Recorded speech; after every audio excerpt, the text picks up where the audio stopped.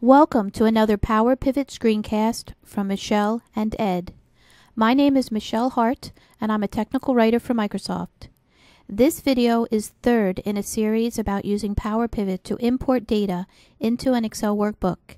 In this video, I show you how to import data from a SQL Server relational database. I'll start by importing data from a corporate SQL Server relational database.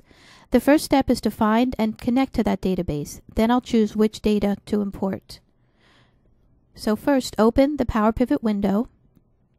On the PowerPivot ribbon, click From Database and select From SQL Server.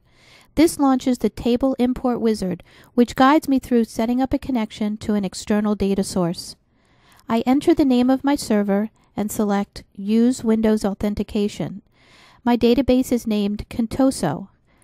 I want to select from a list of tables and views, and when I click Next, the wizard displays a list of all the source tables within my database. I select 6 tables: DIM Channel, DIM Date, DIM Entity, DIM Product Category, and Fax Sales.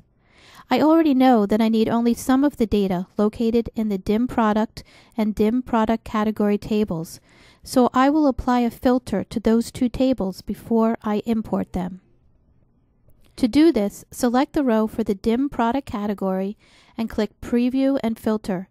At the top of the Product Category Name column, click the arrow and clear the Select All checkbox. Scroll down the list and select each category except Music, Movies and Audiobooks, and Games and Toys. Click OK.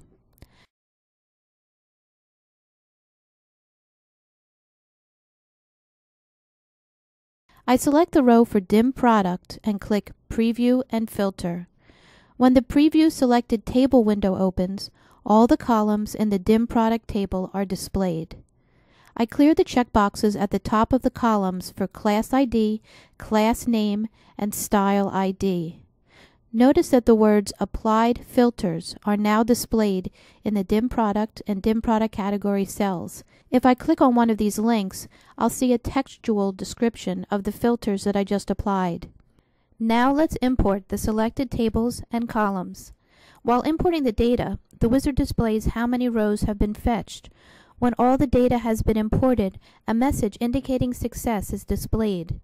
Notice that I imported nearly 4 million rows from my fax sales table alone. When I click Close, the PowerPivot window displays.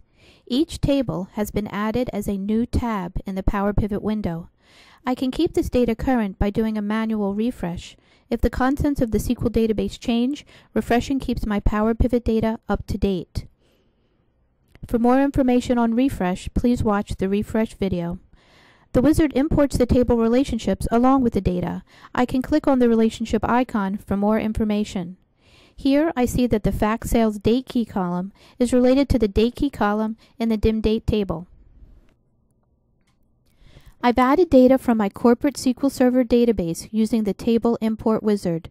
During the install, I filtered my data to import only those tables and columns that I needed for my analysis.